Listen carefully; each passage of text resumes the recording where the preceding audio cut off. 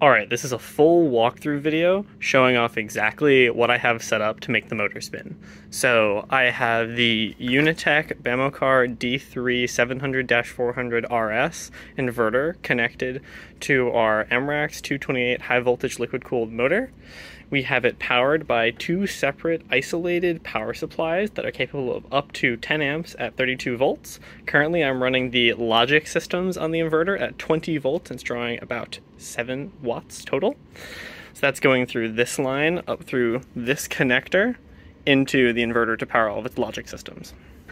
We then have the second power supply that is actually powering the drivetrain system. That's the drivetrain voltage up at 32 volts. So that's going through these wires down into the inverter itself through these holes. And then the inverter is performing the DC to AC switching, which then goes through these three purple wires that go to the motor. The configuration of these wires relative to the motor, relative to the inverter, is important. There is a UVW configuration. You can find that on the data sheets for the inverter and the motor. Okay, and then finally we have our feedback system set up. So this is the resolver that tells us the position of the motor.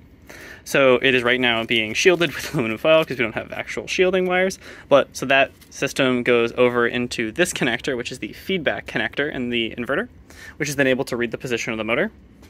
And then finally, through this last connector, this is an RS-232 connection, and that goes down through a bunch of adapters and is then plugged into my laptop.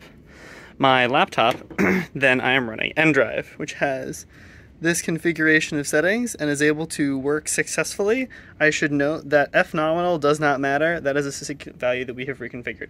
Okay, so the last thing is that currently I am using this switch. This switch is acting as our enable or run switch.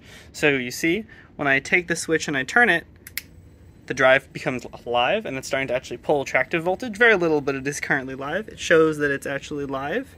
See how it says go and run? You see the switch is specifically in this position when it is active, meaning this click down, meaning these two are connected together.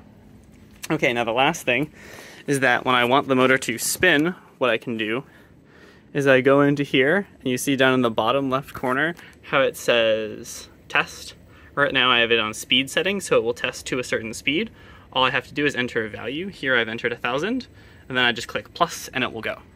So here I click plus, you see it spins. And it can go and go and go, and you see the power is clearly getting pulled, and you see the value being displayed here is just about correct. So that's good. And then if I want to stop it, I can just click that, and then whoop, it stops very quickly, and you'll see it'll do this little wiggle thing. Means we have a time bit of tuning left to do. You see if I want it to go the other direction, I can likewise press the negative button and it'll spin in the other direction. And then I go back and I press stop. Okay, cool, and it stops and does its wiggle thing again. And then that's the whole setup. And then when I'm done with my test, you see I go back to here and I say, okay, cool, I'm gonna turn off the systems. I can press the switch again and I can click it off and the system turns off. And that's it. That's the entire configuration.